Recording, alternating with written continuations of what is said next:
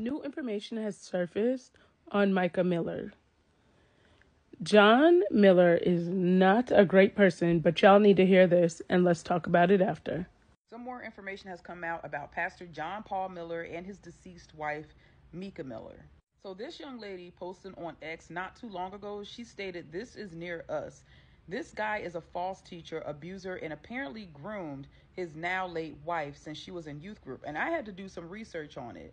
Turns out, Mica met John Paul Miller when she was 14 years old. He is 14 years her senior. She was 30 when she passed, and he's now 44 years old. That would have made him 28 years old when they met, and they met at a church youth group. Now, it's not known if they were romantically involved while they met each other at the age when she met him at 14 and he met her at 28, but we all know that they eventually got married.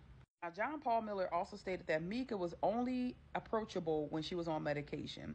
A lot of family members say they disagree with that statement. They actually are stating that he knew she was filing for divorce because she filed for divorce back in October 2023 and then withdrew the filing on February 12th, 2024. Since then, Mica was posting on her Facebook about alleged abuse allegations that she was experiencing with John Paul Miller, and other family and friends and even parts of the congregation stated that they seen John Paul Miller with another person. And after that, April 15th, she filed for divorce again. 12 days later, she was found with a gunshot wound to the head. This is an unfortunate case, and I'm going to keep y'all updated as information becomes available. So this man has been grooming her, and basically he's a pedo, allegedly. This would make a lot of sense.